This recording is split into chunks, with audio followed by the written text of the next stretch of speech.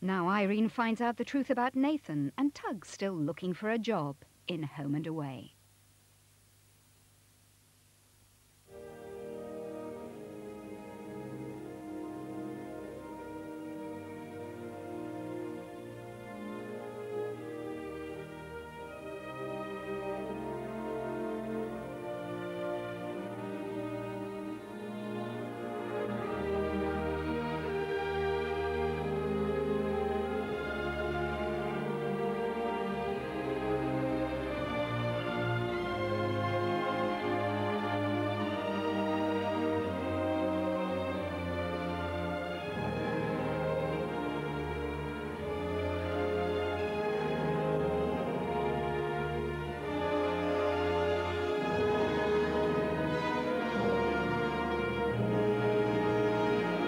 Who puts the tea in Britain?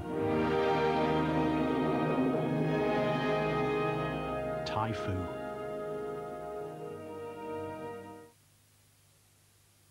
Susie, Auntie Flo will be here soon.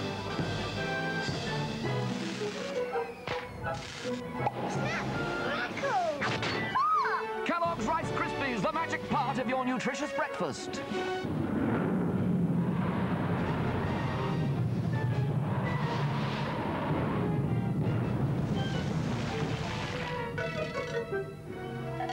Kellogg's Rice Krispies. You can't imagine a livelier breakfast. Yum, yum, yum, yum, yum, yum. Joe loves Campbell's meatballs, and they say we love you. No kidding, Joe. But Mum says, don't you eat too many, or you'll be a meatball too. Take no But notice. simply by hanging out with the meatballs, he becomes their unofficial ruler. The meatballs say, well done, Well done. well done, Well done. well done. All hail. Campbell's meaty, beaty, bouncy meatballs. That's us. They're so much fun. Now in bolognese sauce. Yum. The idea behind it led to the Nobel Prize for Medicine. Its active ingredient changed the lives of over 77 million people.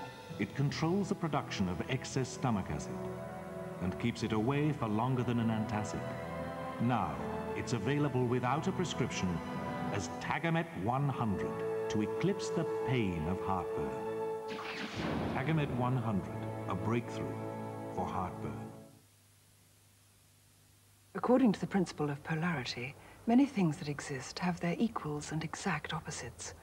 Where there is man, there is woman, and where there is purity, there is, in contrast, a dark and wanton side. And thus, to appreciate fully what is pure, one must also have tasted what is wicked. Fruit corner from Muller. 2 tempting tastes. 1 delicious yogurt.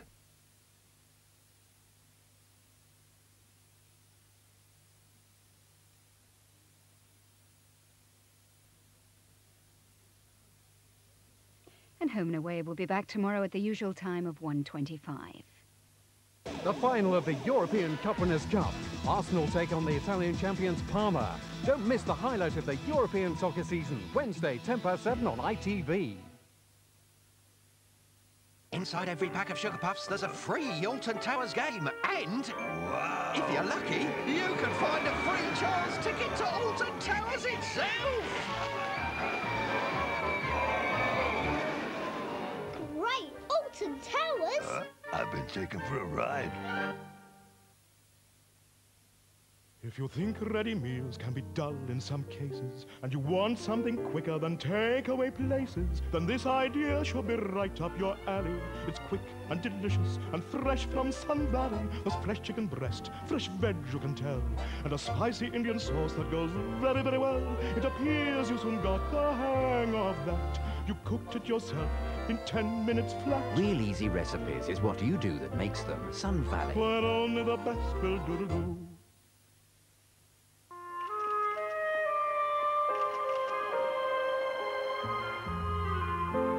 For those moments you look forward to, there is only one silk chocolate galaxy. Smooth and creamy. Why have cotton when you can have silk?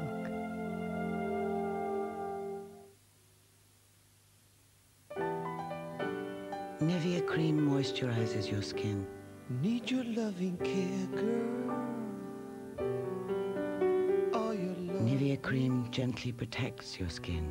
Touch me with your smile, girl. Nivea Creme softens and cares for your skin. Need your loving care, babe. Nivea Creme. All the care you need. Spots? Oxycutum with Oxy 10. It really works. Oxycutum.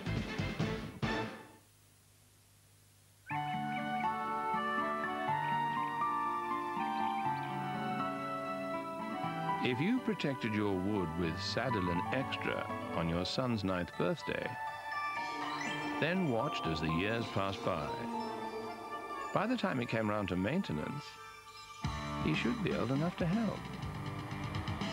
Of course, at that age, you probably wouldn't want to. Sadolin Extra, if you value your wood.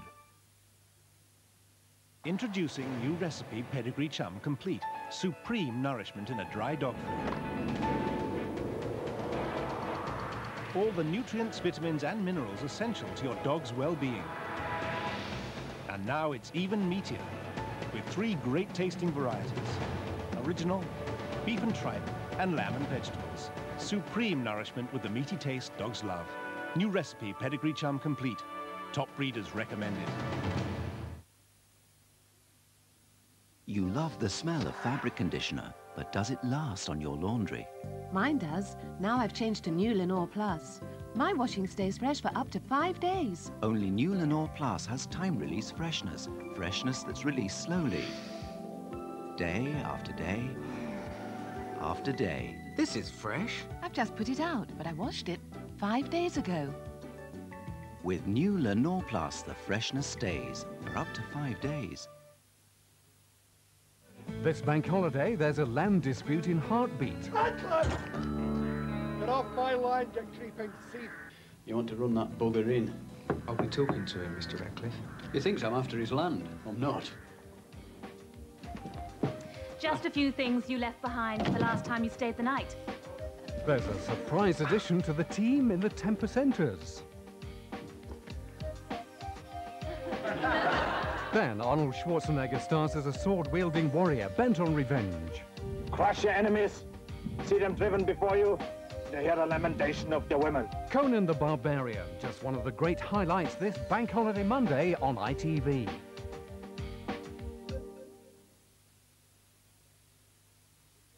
Now at 4:45 we join ITN for the news.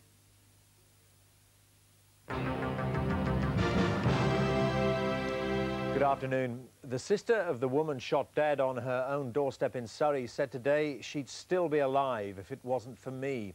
Alison Ponting, under police guard because of fears for her life, broke cover to issue a statement. She confirmed that the murder was a case of mistaken identity and she was the real target. Police officers are carrying out door-to-door inquiries throughout the housing estate in Woking where Karen Reid was gunned down. Detectives say the gunman spoke a few words of perfect English before shooting her on her doorstep. Karen's sister, Alison Ponting, the intended target of the assassin, is under police protection at a secret address. This afternoon, she sent a faxed message to Woking Police Station. She wrote, "I am deeply shocked and distraught by the death of my sister Karen, who was murdered so horrifically simply because of her relationship to me. She was a wonderful, warm, understanding person who can never be replaced and who will be forever missed by everyone who knew her." Police today displayed the red Vauxhall Cavalier, which 2 weeks ago they chased through the estate. The driver escaped on foot, leaving behind a gun and a map with local houses marked on it. It's thought the same man returned on Saturday night to carry out the shooting. Charlotte Hume, ITN, in Woking. A top-level meeting of the International Automobile Federation is to be held this week to discuss the safety of Formula One motor racing after the death of Ayrton Senna. Williams team members arrived back in Britain to find the gates of their headquarters piled high with flowers. All day, people living near the Williams headquarters have been arriving to pay their respects. A wall of flowers and messages has been built up on the gates of the building as people mark the passing of the Brazilian who'd been adopted as a local hero. Well, it's such an integral part of Didcot. I live in the town, and it's a great loss. You know, just makes you wonder whether these rule changes they made it for the better. They had the wider wheels when they had the traction control and the active suspension. They took away the active suspension, never gave them the width back. I feel it was all wrong. It was an unnecessary death. Something should have been done before, and does it take all this before somebody will realise that they have to consult the right people? Some Senna supporters who'd never even met their hero were moved to tears. I don't know, he's just so nice. It's so sad, isn't it? Senna's apartment in Brazil has also been besieged by devoted supporters. The president of the country has declared the next 3 days should be days of mourning. Fans at the start of this football game chanted his name repeatedly.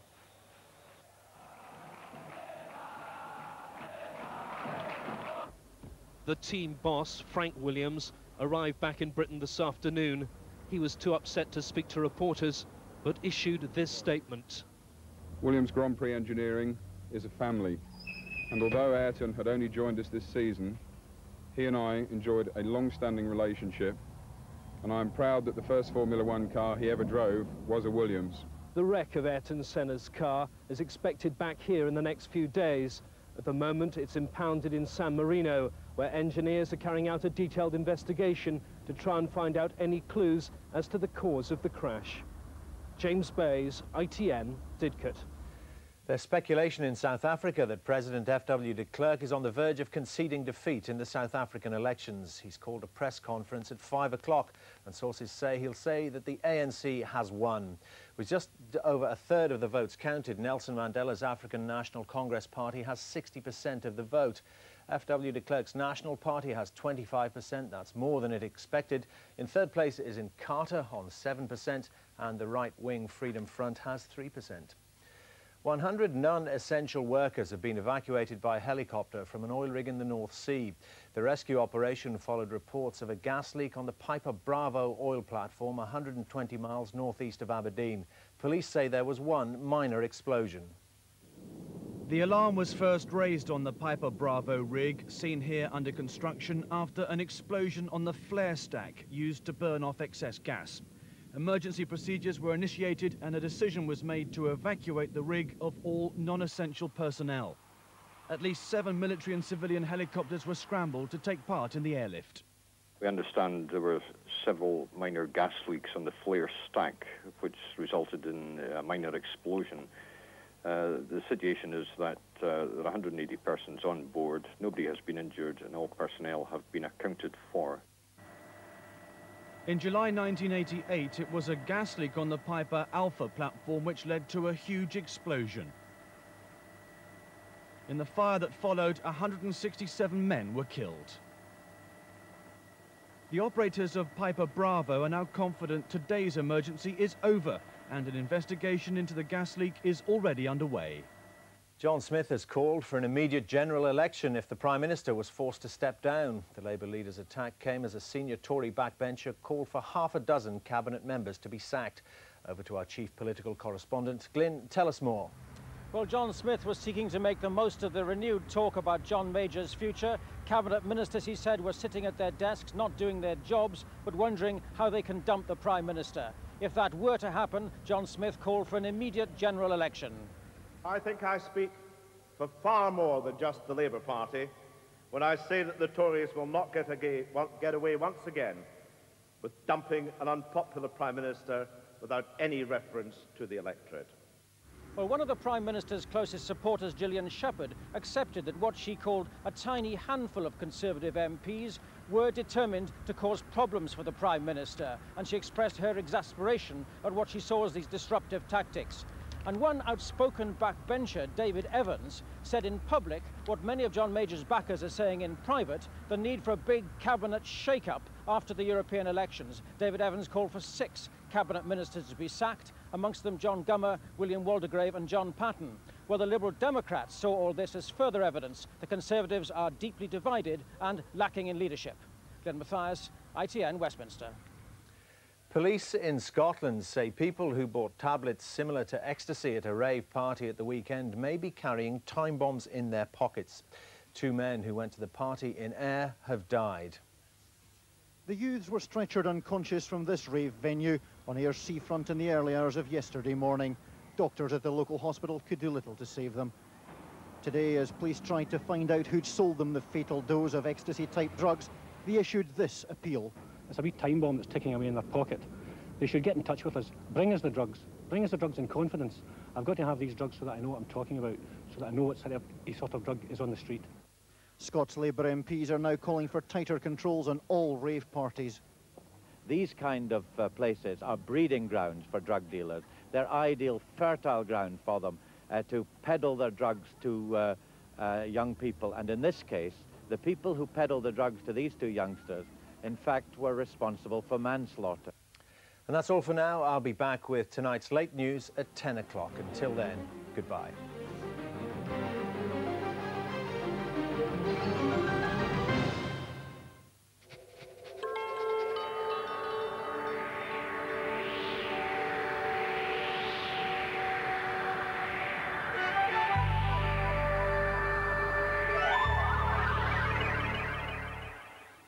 Hello. Well, many of us have been blessed with a fine holiday weekend, but there's been some rain around in southeast Scotland and northeast England today, and as low pressure moves onto the scene, so things look much more unsettled for the next few days. There'll be some bright spells around, no doubt, but there'll be a lot of showers as well, so a more unsettled picture for the next few days.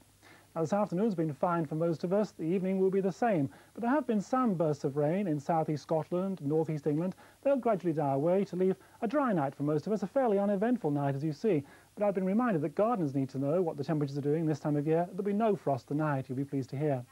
A breezy scene for tomorrow, quite strong southeasterly winds, a dry, bright start for virtually everyone. But there'll be thicker cloud moving up from the south and west, some patchy rain around, and that's going to turn more showery as it heads further north during the day. Scotland dry for most of the day. You'll stay dry, I think, until the evening, but England, Wales and Northern Ireland seeing some showery bursts of rain during the afternoon. Strong winds, as we've said, from the southeast. That's making a wide variation in the temperatures. On the coast, around 12 to 15, but inland, 17 or 18 is quite easily on the cards. 18 is about 64. Now let's go further ahead and see just how unsettled things are. A reminder of tomorrow's showery rain moving north. And Wednesday is a classic day of sunshine and showers, with some of the showers turning out to be really quite heavy, perhaps even thundery in places. Thursday and Friday just as mixed as the showery weather moves away eastwards, so thicker cloud comes back in from the west with more bursts of rain to come. So it's a fair old mixture over the next few days. Showery just about sums it up. Some sunny bits around, but some heavy bursts of rain to watch out for as well. Here's a summary.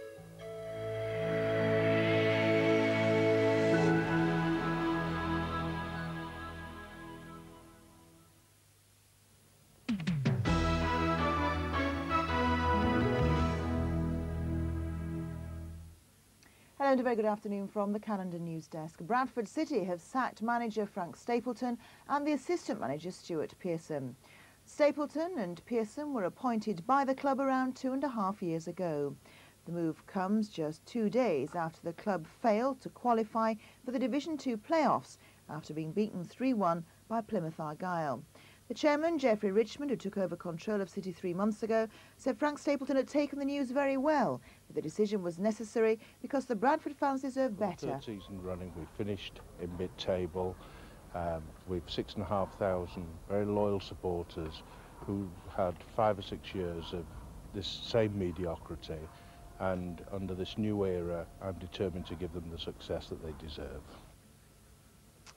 And the youth team coach Steve Smith has been asked to take over as caretaker manager for the 2 remaining matches of the season. A special constable has appeared before Bradford magistrates accused of inciting 2 young girls to commit acts of gross indecency. 46-year-old self-employed plumber Terence Kay of Rochdale Road in Greetland at Halifax was charged with an offence against a 3-year-old and another against a 4-year-old. He was remanded in custody for a week. Police in West Yorkshire are warning youngsters not to play too close to rivers. The call follows the death of an 8-year-old, David Jackson, who drowned after falling 20 feet into a river while playing on a pipe across the River Calder near Dewsbury. David died despite desperate attempts by a passerby and firefighters to rescue him. He'd been playing with 2 other children, including his 9-year-old brother, when the accident happened. And police are now appealing for youngsters to realise the risks of playing near the water. And children playing with matches are being blamed for starting a fire at a North Yorkshire farm, which caused tens of thousands of pounds damage. Around 20 firefighters tackled the blaze at Manor House Farm on Newsham Lane near Thirsk. The fire destroyed more than 700 straw bales and a number of pieces of agricultural machinery. No one was actually injured, and police say they believe that children started the fire deliberately. Cricket and the friendly match between Yorkshire and Lancashire looks set to end in a draw. Yorkshire was set 322 win after Lancashire declared a 225 for 4 in their second innings. Yorkshire are currently 164 for 1, with the captain Martyn having made an unbeaten century. Finally, thousands of motor enthusiasts turned out for one of the region's biggest transport festivals. The Yorkshire Festival of Transport has been held over 2 days at Allerton Park in Knaresborough. As well as displays of vintage cars from both Britain and America, visitors were also treated to four-wheel drive demonstrations and the sights and sounds of traditional steam engines. That's it. See you again tonight. Bye-bye.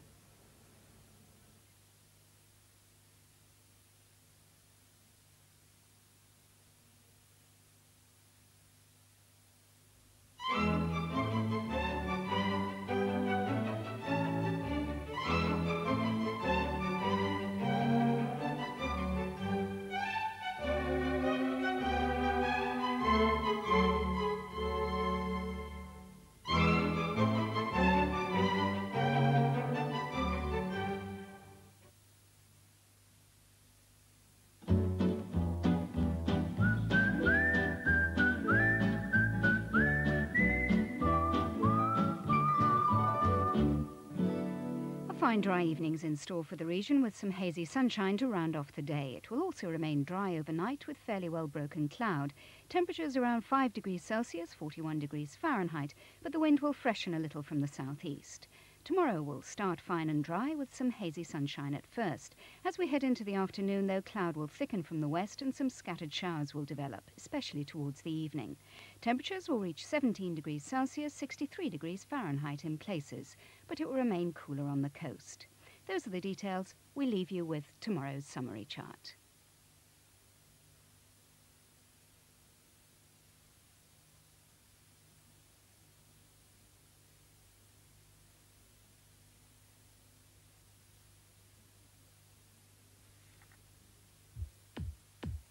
In this month's Action Time, we're trying to give disadvantaged and disabled children a taste of life down on the farm and equipping a travelling playbus for children in a remote rural area.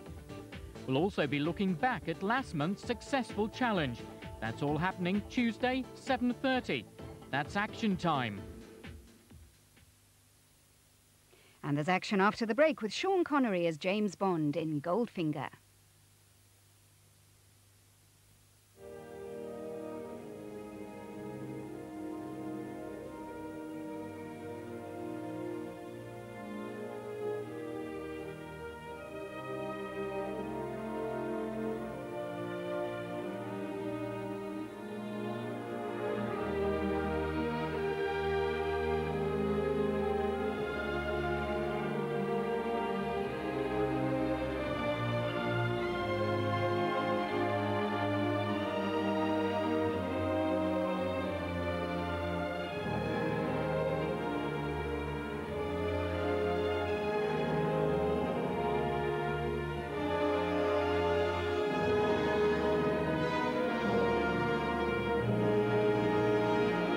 Who puts the tea in Britain? Ty-Phoo.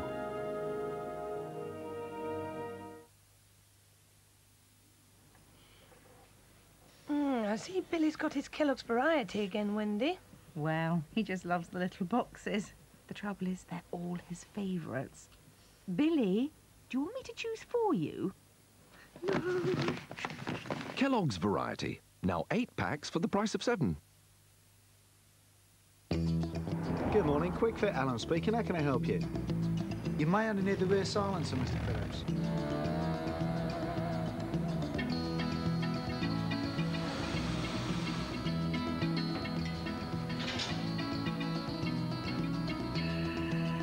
This is your receipt and 2-year exhaust guarantee. Your tyres are fine. You've still got a few thousand miles left on them.